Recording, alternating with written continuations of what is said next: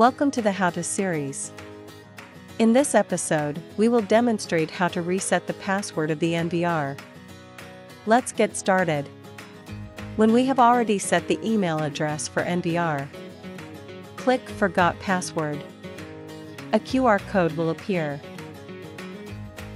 Scan this QR code through the app. In this way, we will obtain a security code.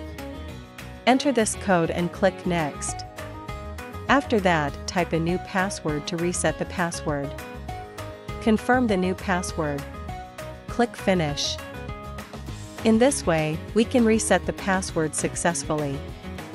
When we don't set up email addresses for users, click Forgot Password. We can supplement the email settings in the GUI interface of NVR. If we are unable to set up an email for NVR, we can enter the web interface. Click Forgot Password. A QR code will appear here. Please take a screenshot of this QR code. We can apply for a password reset on the official website.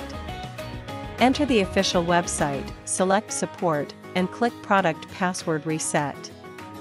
Fill in the relevant information.